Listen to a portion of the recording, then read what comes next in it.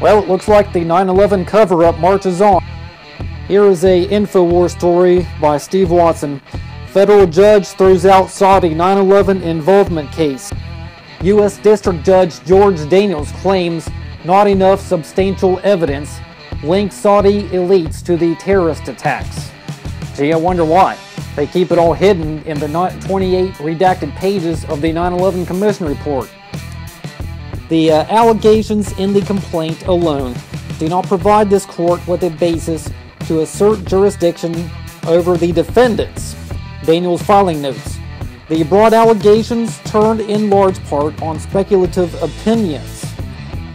Daniels concluded that there is no conclusive proof that Saudi leaders financed the attacks by funneling money to Al-Qaeda operatives. The judge ruled, therefore, that the country still has sovereign immunity in the case.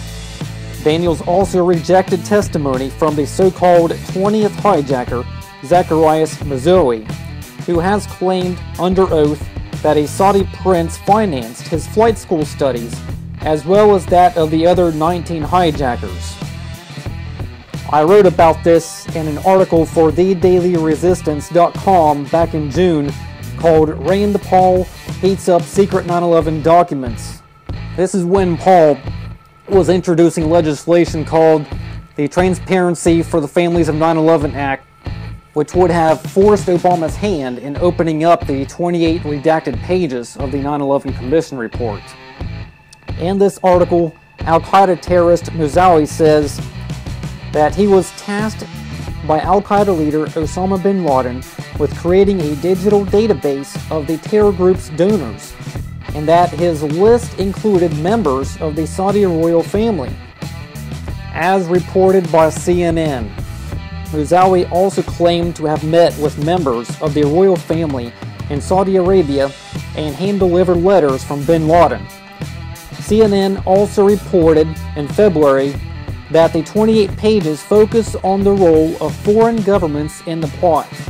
President Obama has promised to declassify the 28 pages, and he hasn't kept his word, Representative Walter Jones said to the Daily Beast.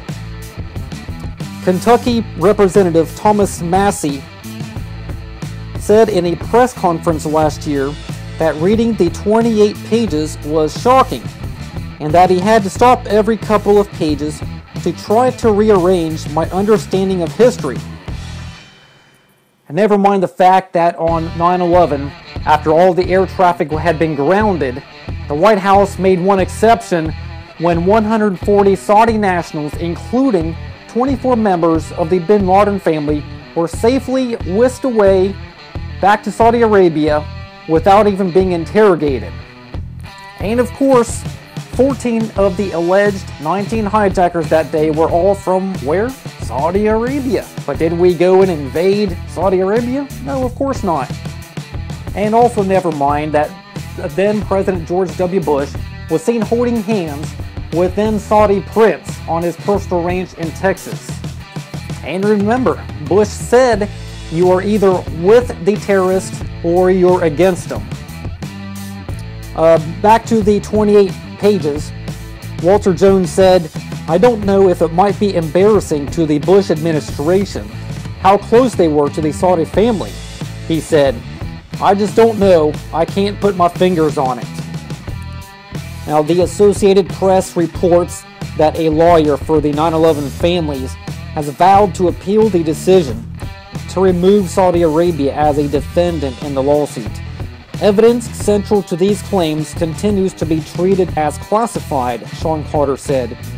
The government's decision to continue to classify that material certainly factored into this outcome.